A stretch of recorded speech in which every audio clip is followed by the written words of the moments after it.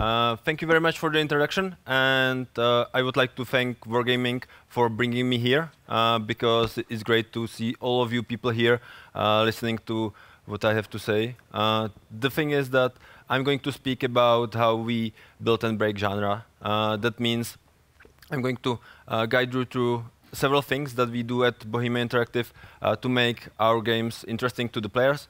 Like you've heard during the initial keynote, it's important to aim for the player. So that's something that is the takeaway from the initial, from the intro. But I'm going to take you into more details how we do that at Bohemia Interactive, for example. There is several things that I would like to share with you. One of them is the introduction about the games that we do, so you know the basics. Then I'm going to discuss the 3C that we have at Bohemia. Like we are at 4C conference, so it's kind of natural to mention that it's 3C that we use. And then there's going to be discussion. Like if you want, you can possibly ask the questions even meanwhile. Like raise your hands, something like that. There's plenty of volunteers that's going to provide you with microphones, and you can ask. Here it is. Okay. So let's start with a brief introduction. The thing is that there is a lot of genres going on. You've seen most likely some picture like this of evolving the games from one another. Like at the very beginning, there could have been some games like Pong perceived as the base for everything. But if you take a look at current things that are the thing now, it's Fortnite and PUBG. Yeah. Both those games can be somehow traced even to the games made by Bohemia Interactive. Like, for example, PUBG itself is based on the Battle Royale, which Brandon did in H1Z1, and then before he did a mod on Arma 2, Arma 3, and DayZ somehow. So you may possibly know that DayZ has this Survivor Games thingy, which is exactly the Battle Royale. Yeah. The same goes for Fortnite, which was the shooter builder where you fight against the zombies. So this may be possibly seen as based on DayZ because that was the thing that started the whole zombie survival genre. When you take a look, DayZ is based on Arma, Arma 2 to be precise. I faintly remember the times when Dean Hall was in Brno at Bohemia Interactive trying to do the game, and I possibly share a story or two with you about that. Yeah. So this is how the games evolve, and this is all based on the core values that we have at Bohemia Interactive. Like one of the core values is that we have a tank. Yeah. This is a cool thing. Like Wargaming has a tank in their office too. We used to drive with our tank every now and then just to have some fun. And there are different core values that we use. Yeah. Like Bohemia was founded several years ago, quite a lot, and it's grown a lot, mainly thanks to DayZ. We have 7 offices worldwide, like 2 of them in Prague, 1 in Mníšek, which is pretty close, 1 in Brno. Then there is Bratislava, Amsterdam, and Thailand. Yeah. And the most core values that we have are curiosity, creativity, and community. Those 3 core values can be possibly transferred into creating something, sharing it with others, and learning something new out of that. So those 3 things are in a circle because as you learn something, you can create something very new. Yeah. There are many games that support those core values. The flagship is Arma, or before it was Operation Flashpoint. But based on that, there's DayZ, there's Islands, which is the colorful sandbox. And for example, even Take on Mars could be perceived more as an edutainment than the fun game, but it's actually even funny to play. One of the things about the curiosity of the players is that they need to perceive the game as something deeper than just fun. Or if they don't need to, there are games that are really great at just having fun. But if you plan to work with your games on a long tail, like having a game that sells really well 5 years after the release, like Arma 3 does, then having something deeper helps you to maintain this. Yeah. To get this, we maintain the attention to details. Like you can possibly see in Arma 3 or in any other of our games, there are bees, which is something that's not usual in other games. Yeah. But added to that, there are bees, dragonflies, everything, insects, even rabbits or small animals.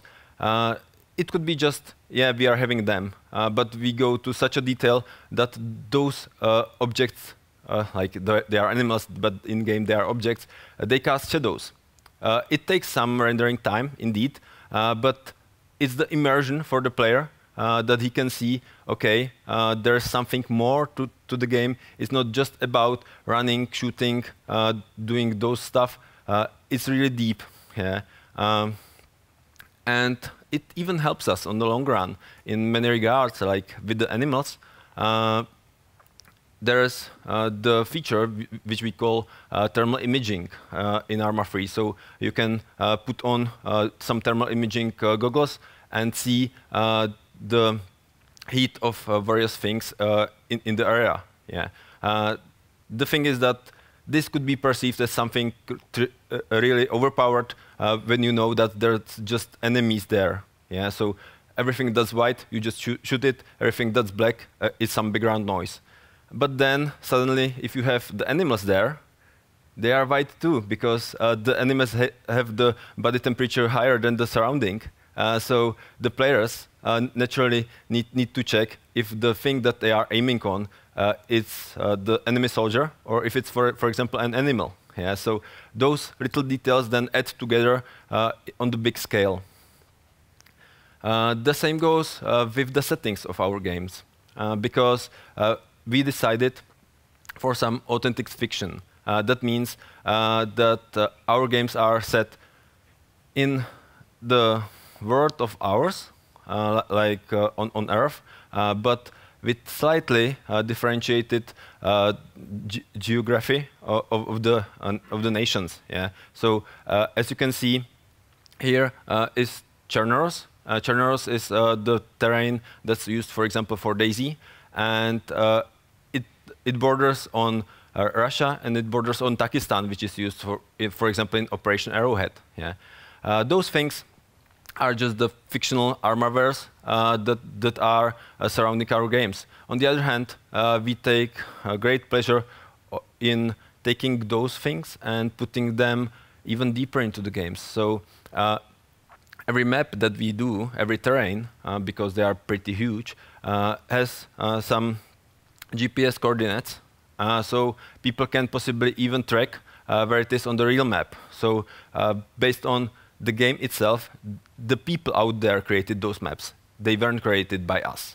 Yeah. So those pictures that you see are not made by our company. It's made by the community, because they learned from the game the GPS coordinates. The other thing is that based on those GPS coordinates, we are able to, for example, have the correct position of the sun, correct position of the stars.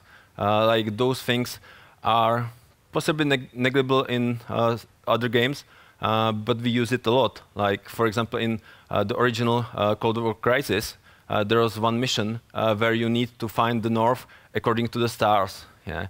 And I can even say that this is something like Bohemian DNA, because when you take a look at, for example, Warhorse, they did a really great game, Kingdom Come Deliverance, and they've used the same thing. Like their simulation of the stars is precise, and they just use those things to teach players how to navigate without the compass. Like there is a compass, but you don't need to use it. You can just take a look at the stars and use that to your navigation.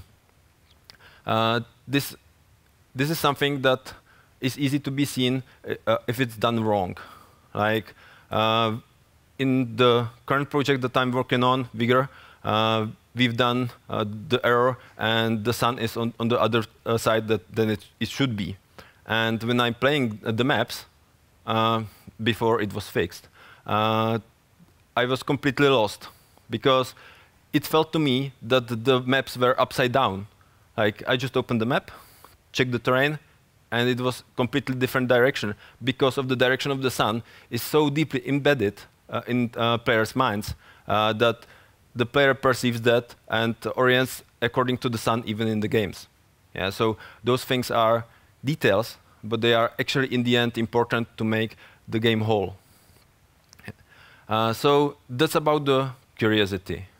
Yeah. Then we support the creativity, because with most of our games, we provide the in-game editor. The in-game editor allows you to do missions on your own. This started way back in a project called Poseidon that never went out, and then in the original Cold War Crisis, there's the mission editor that we rebuilt into 3D, so people can make their own missions, their own scenarios, and publish them online. Yeah. So that allows some longevity of the game, because the same way as we do, as we create the campaigns, as we create the stories, as we create the multiplayer modes, people from the community are able to do so. We share those tools with them, and it's pretty easy for them to create the world on their own. Yeah. So the creativity is part of that. We even took it to a new level with one of the free DLCs for Arma 3, because there's the Zeus game mode. Zeus game mode is something like a game master. Like you may have seen that in different games already, like mostly in RPGs. Like, for example, Neverwinter Nights had those modes where you can create your scenario, and then you are the dungeon master and guiding the players through the game. This is something that we did in Arma 3, which is a military sandbox. And there is a role of Zeus. This Zeus is able to be the game master and prepare some scenarios for the players.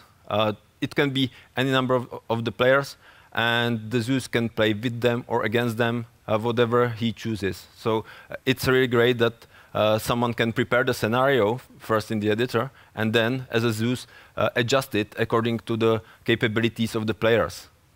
It can be different persons, those two. Yeah. And you can see that the players are struggling against the scenario, so you can help them. You can see it's way too easy. You can send in more opposition.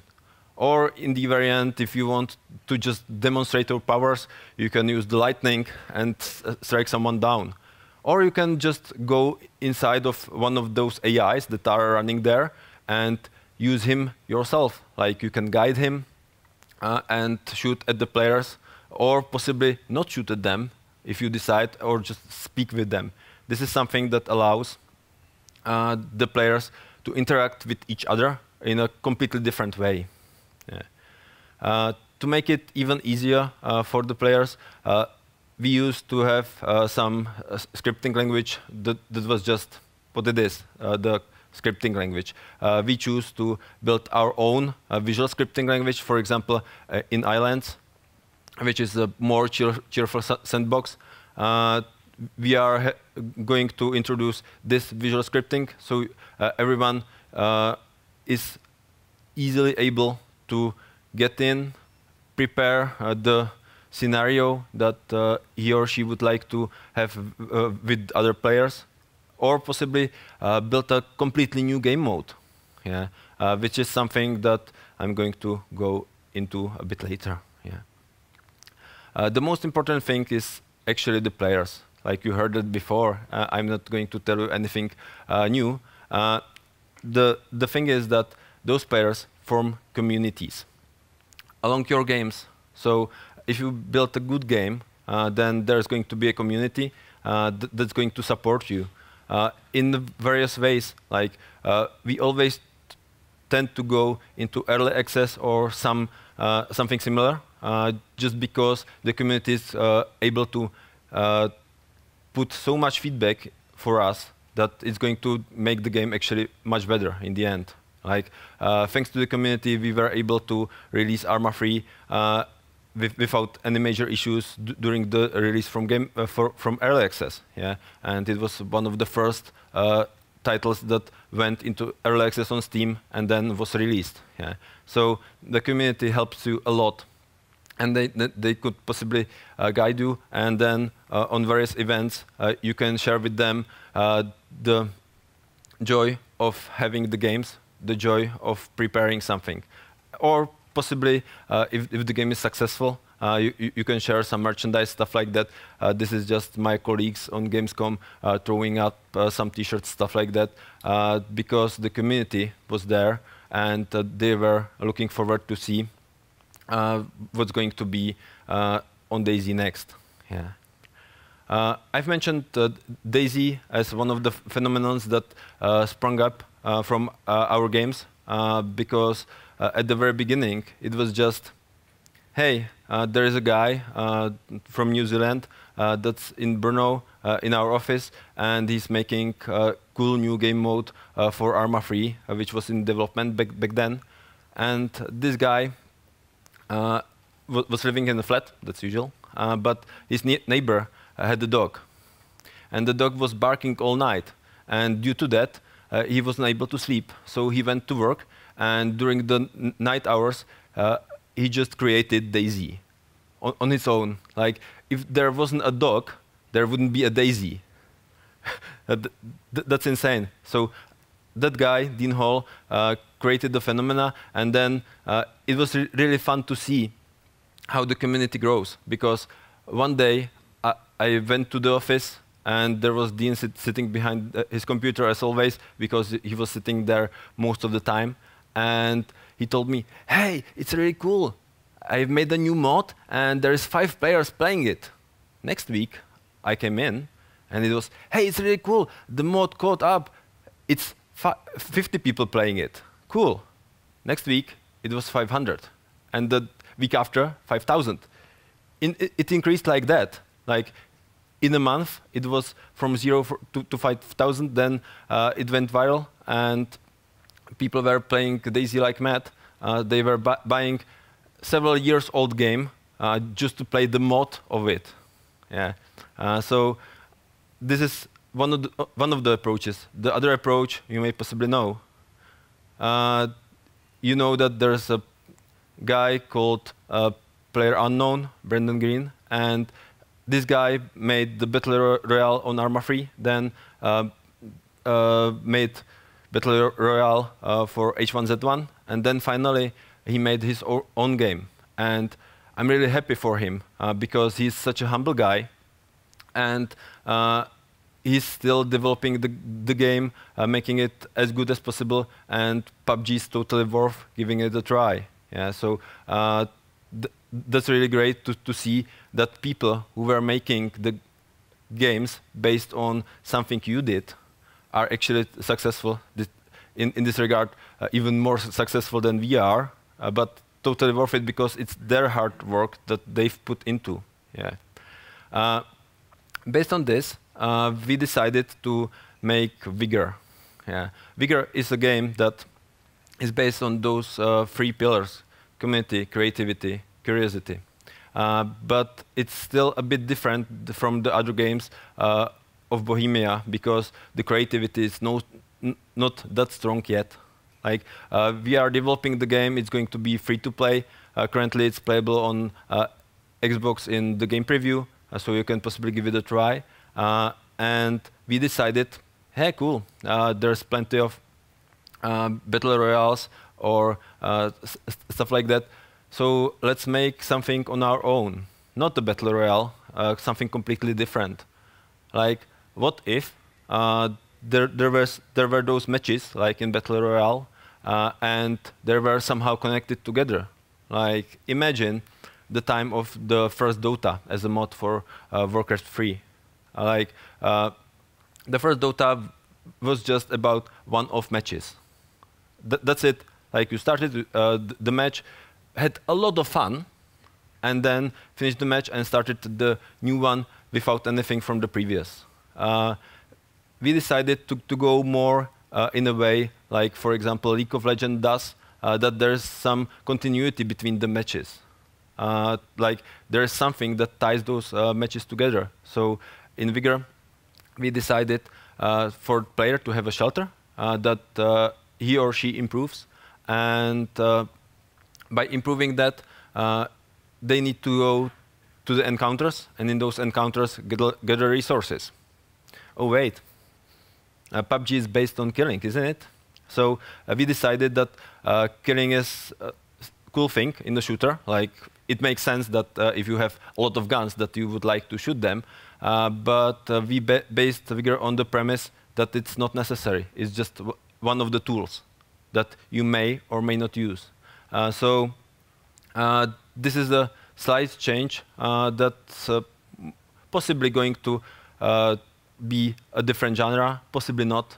We'll see how it goes. And in Vigor, you are able to go into the encounter and then leave at any time.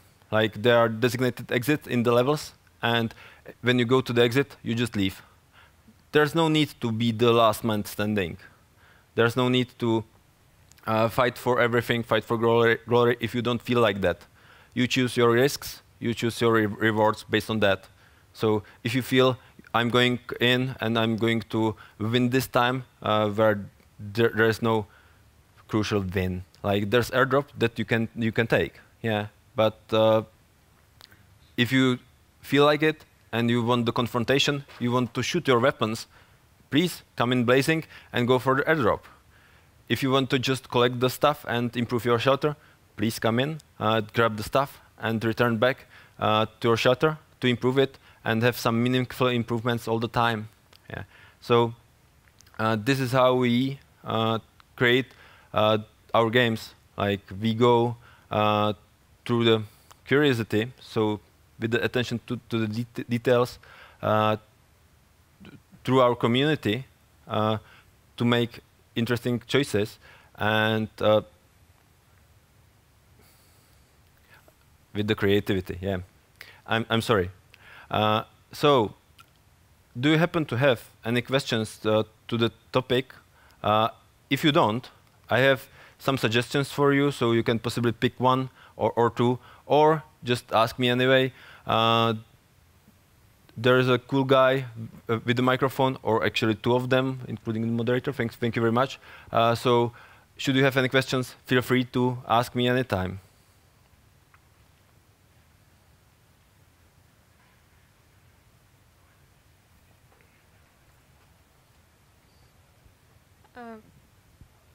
Work? Raz. Okay. Do you hear me? How do you usually decide what a player needs and what it doesn't need for your game? Yeah. To support your creativity and community and curiosity. That's a really good point. Like we need to think about the players first. So there's always a tough decision what players need and what they don't need. In our games, we try to make the UI of the game as non-existent as possible. Usually, when you go to the games nowadays, there's a lot of guiding signs, stuff like that, that's going to guide the players to the next waypoint, to another waypoint, to the optional objective, everything. That's something that we decided that players actually don't need because they are more immersed if they need to find things on their own. So every time that we face this difficult decision if player needs something or not, we think about, hey, let's make the game authentic. Like this is the premise that we built the game on, and if the player doesn't need any helpers in the real life, yeah, then why would they need the helpers in the game? The players that we play with, the players that play our games, they are really intelligent. Like all of them, not only those who play our games, but generally speaking, players are really intelligent people. So don't make the games that make them dumber. Don't make it easier for them just for sake of having it easier on your side. Like always think about the investment on making the more difficult implementation just to reward the players with something that they need to do on their own. Give them the agency to make their own decisions. Yeah. Make, or possible, in Vigor we decided to make the skill matter a bit more. So you can see there is a container that you can possibly loot. Yeah. And to show the skill of the players who are already skilled and know how to play are able to distinguish those containers at the first sight on long range. Like there are, for example, cars, and if the car's been already looted, then it has the doors opened, the trunk is open, stuff like that. So you can clearly distinguish from the very beginning if it's looted or not. If you are a new player, you don't know that, so you need to spend your time going to the car, checking, and then you approach the interaction marker that's going to tell you, yeah, there is something that you can interact with. Yeah, so there's some help, some guiding hand for the beginning players, but still the skill of the more advanced players is shown during the game, so they can see that something is worth their time. Yeah. So this is how we make the decision. Like we value the skill of the players, so we decide to make it like that in the game. Did that answer the question? Yeah. Oh, thank you. Yep. Great. I see. Make Arma, not war. Yeah. You grow your community with your strong game, like Arma, like military shooter, when you need to first you shoot and kill another unit. And you say you create Vigor where you don't need necessary to kill or shoot. Yeah. How you think your community when you grows with you? It's more polite with you to create new game without shooting or something like this. Yeah, that's a really good question. Like the community, like the hardcore community of Arma, the hardcore community of DayZ was actually angry because there are several reasons. One of them is that Vigor is Xbox exclusive, so they are not going to play most likely, as they are mostly on the PCs. But it's something completely different. Yeah. On the other hand, we already done a game like that, Islands. So it's the more cheerful game, and it's for a different audience. So people eventually realize that, yeah, not all games that we make are aimed to the same community. Some people just enjoy the games as they have it. Like, for example, with Arma, it's a military sandbox, but you can do anything there. Like, you can build your own scenarios that are completely different, and we decided to do something completely different with the Laws of War DLC, where we show that the humanitarian law is something to take into account. It's not like, okay, we are doing a military game, so there is someone barricaded in the house, so let's destroy it completely by bombardment. That's not how it works in the reality. There is some Geneva Conventions in place, the humanitarian laws, and we wanted to show that in the Laws of War DLC. And actually, the Make Arma Not War is one of our competitions that we did. It is a competition that we did at the very beginning after release of Arma 3, like 1 year in, and it was the competition for the modders, for the people from the community to do their mods, and for that we had 500,000 euros for the winning team, and the winning team actually made the RHS mod, which is the simulation of Russian and US vehicles and equipment. Yeah, so this is something that wasn't portrayed in our game because Arma 3 is situated in 2035, while this Cold War era equipment is not there anymore, and it used to be in Arma 2. So the community felt, yeah, we need to have this Cold War era stuff in. So they went to the competition and won it by this thing. Yeah, so there are different aspects, and people, thanks to the tools that we provide, are able to make our games into something completely different. And that's the cool thing, because, yeah, on one hand, you can see it as, okay, there are people out there who are finishing the games instead of us. On the other hand, by having such a strong community, we know what the community wants, and we can make the games much better thanks to that. Like, now we know that setting the game in Cold War era is much more interesting for the players, at least for our community. So we decided to base Vigor in the Cold War era. Yeah. So this is all interconnected. Did that answer the question at least a bit? Yeah. Thank you. Yes, please. You say that early access helps you to improve your game, but isn't that the purpose of beta testing? I mean, what's the difference between early access and beta test? Yeah, from our point of view, there's not much of a difference. Like, we try to go into early access as soon as possible, as soon as there is a game. So usually it's not even considered to be beta, because the beta testing, it's usually something that you have the features locked that you need to know what the game is all about. Like, for example, with Arma 3, we decided, based on the feedback that we've got during the early access, that we are not going to release the campaign at the very beginning.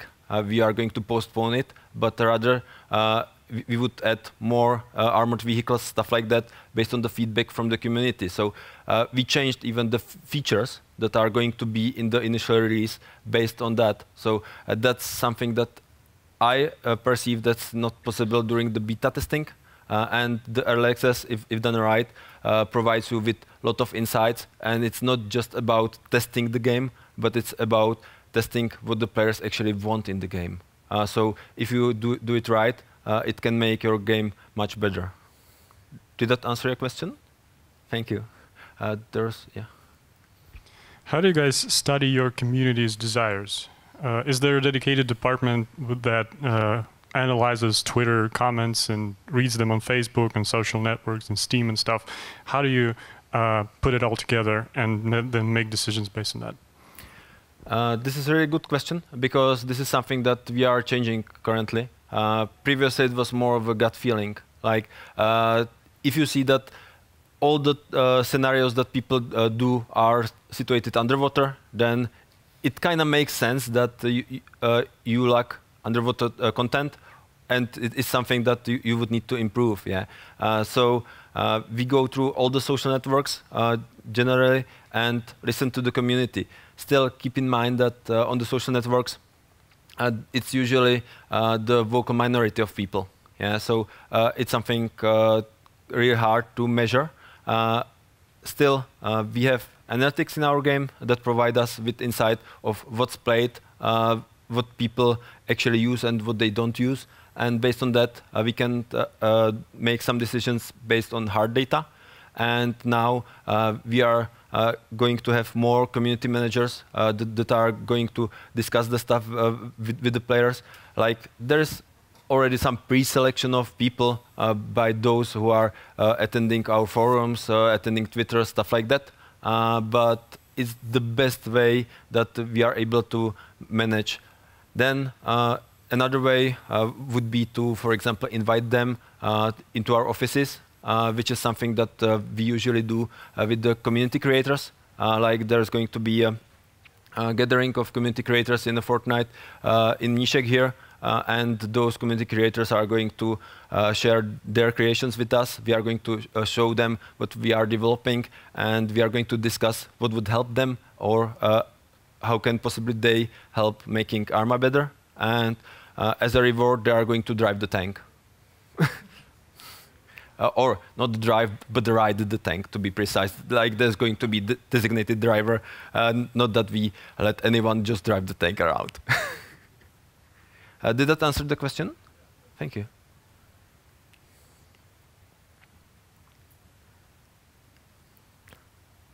Yep. Yeah. I see the Bohemia incubator there on the screen. Can you tell us more about it? What it is? The Bohemia Interactive incubator is something of an early access, but outside of Steam. At the very beginning, there were 2 games in Bohemia incubator. Actually, 3 of them. Yeah. The Take on Mars was in Bohemia incubator, available on our store, but not available directly on Steam to be purchased. Islands, which is still part of the Bohemia incubator, even though it's now in early access on Steam, and Project Argo, which went out as a free-to-play game on Steam eventually. So this is how we approach the early access. This is how we approach the way that people can provide us with the feedback in the really early phases. Like the thing is that in Bohemia Incubator, the players are not guaranteed that the game's actually going to come out. Like it may be that the ideas are completely wrong and we are going to scrap the game altogether. It didn't happen in Incubator yet, but it may happen eventually. So people are well notified that there's going to be the possibility that the game's going to change drastically. This is kind of our reaction even to DayZ, because DayZ is being developed for a long time based on the community needs, and we decided to build both the technology and the game at one time, which is a thing that is quite difficult. So we want this to be more structured and more transparent to the players, so they know what are they actually going to go into. Like, if you possibly take a look on DayZ's store page at Steam, there's a huge disclaimer: don't buy this game. It's not enough. Like, you need to be even more transparent to the players and let them know that the game is in development and it may change drastically, and it may possibly take some time. So that's why we started with Bohemia Incubator. Did that answer the question? Cool. Thanks a lot. We are slowly running out of time. Thank you very much for your attention. I'll just summarize some takeaway. Like, details keep the game interesting. That's something that you possibly know. It's something easy to distinguish, but there are some things really cheap to do, like, for example, adding those insects that a script can do in a day, and it's going to improve the immersion of the player into the game. So think about even those small details. Once you have something at least a bit solid, adding them would help the immersion a lot. Then the tools, they are crucial for you to create the game, indeed, and then possibly even for the players, because I can imagine that even free-to-play games like match-3 games are able to use the community more. If they share, for example, the tools, the community can create more levels and share that with the other members. So yeah, and that leads me to the last point, that the community matters. Yeah. Thank you very much. If you want to have any other questions, feel free to catch me at any time here. I'm going to be here today, tomorrow, or possibly you can write me on email, Twitter, Facebook, LinkedIn, anything. Feel free to connect with me, and I'm going to try to answer your questions as much as possible. Thank you very much.